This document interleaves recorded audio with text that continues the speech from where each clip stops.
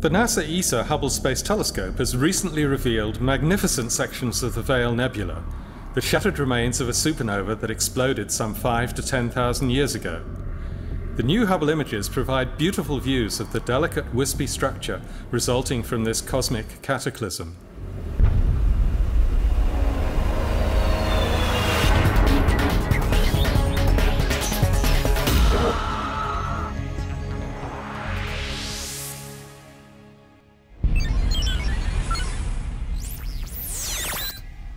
This is the Hubblecast, news and images from the NASA ESA Hubble Space Telescope, travelling through time and space with our host, Dr. J, aka Dr. Joe Liska.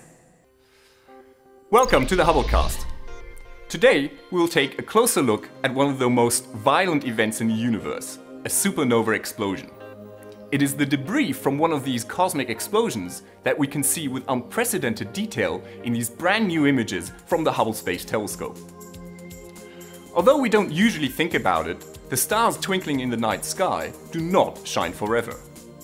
How long a star lives depends on how big and heavy it is. The bigger a star, the shorter its life.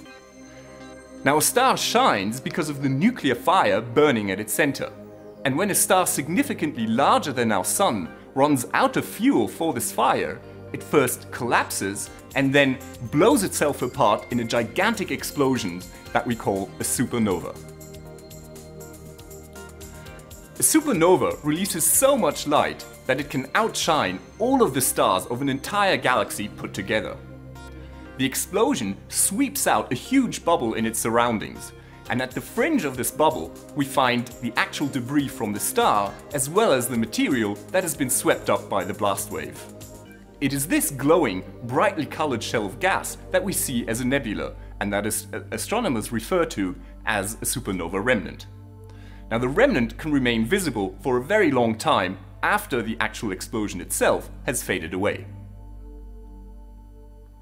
Astronomers have pointed Hubble towards the constellation of Cygnus to observe the Veil Nebula in the wing of the Swan. Located at a distance of 1,500 light-years from Earth, the Veil Nebula, which is also known as Cygnus Loop, is one of the most spectacular supernova remnants in the sky. The entire shell spans some 3 degrees, corresponding to about 6 full moons.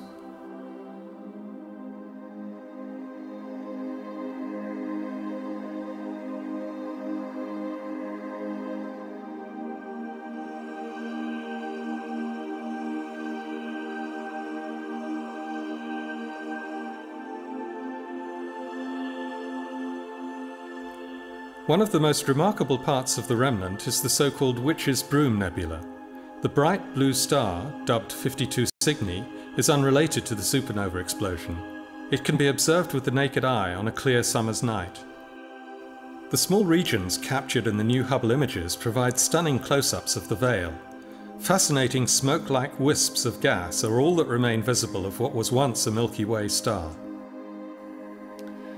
Scientists estimate that the supernova explosion occurred some 5,000 to 10,000 years ago. Now, what that means is that it could have been witnessed and recorded by ancient civilizations. What they would have seen is a star increasing its brightness roughly to the brightness of the crescent moon.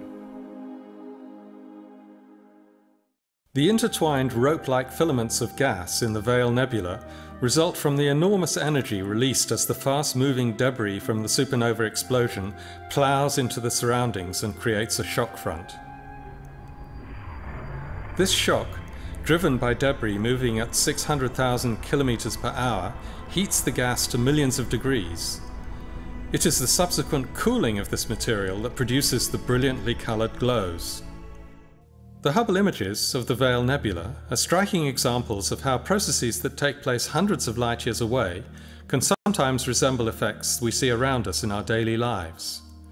There are similarities with the patterns formed by the interplay of light and shadow on the bottom of a swimming pool, rising smoke, or wispy cirrus clouds.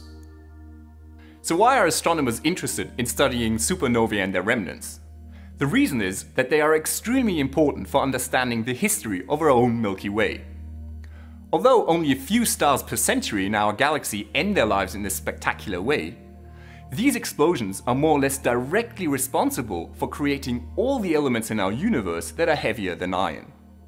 For example, all the copper, mercury, gold, iodine and lead that we see on Earth around us here today were forged in these violent explosions billions of years ago. The expanding shells of the supernova remnants eventually mixed with other material in the Milky Way, and this became the raw material for the next generation of stars and planets, including our own solar system. So the chemical elements that constitute the planets, the Earth, the plants and animals around us, and indeed our very cells, were built deep inside ancient stars and in supernova explosions. So the green in the grass and the red of our blood are in fact the colors of stardust. This is Dr. J signing off for the Hubblecast. Once again, nature has surprised us beyond our wildest imagination.